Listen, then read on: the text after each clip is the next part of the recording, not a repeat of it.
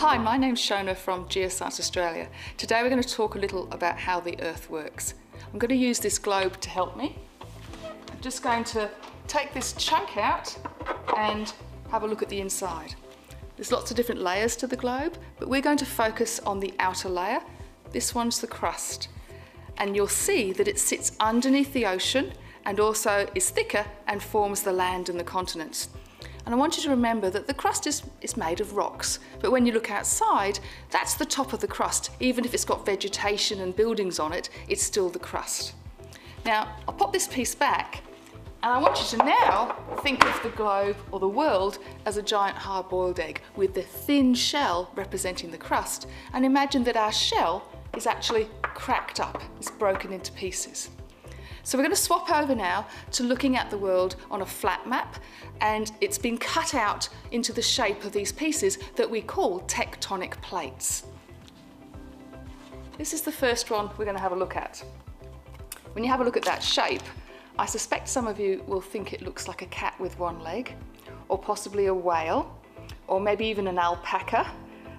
There's other things as well. You might have a wonderful imagination. Now, have a think about where this might be in the world.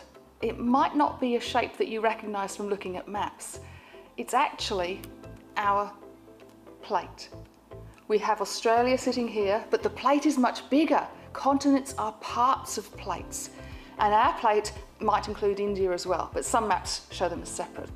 But remember all that rock that's sitting there underneath the ocean. It's still part of our plate.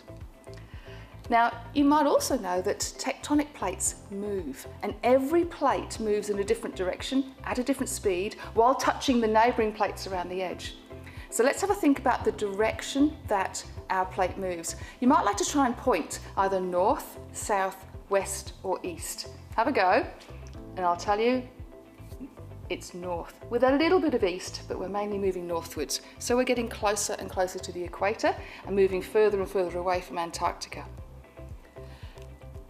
Now let's have a think about how fast we're moving.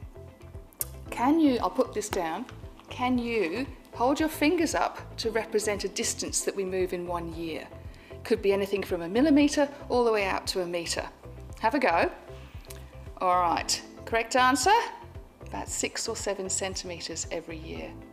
Now, some of you are going, oh, that's not much. But we're really fast compared to some other continents. Some of them are doing less than 2 centimetres a year. In fact, Australia is currently the fastest moving continent in the world. That's a big deal. Think about a lifetime for a human, 100 years of life. The ground will move 7 metres in your life. That's a lot. Now, I'm going to look at another plate, one of our neighbours. This is actually faster than Australia.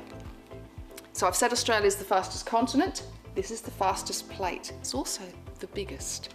This is, well, I call it Pac-Man plate. You may or may not know what that means. It's actually the Pacific plate. This is what's sitting underneath much of the Pacific Ocean, and it's moving to the west at 10 or 11 centimetres a year.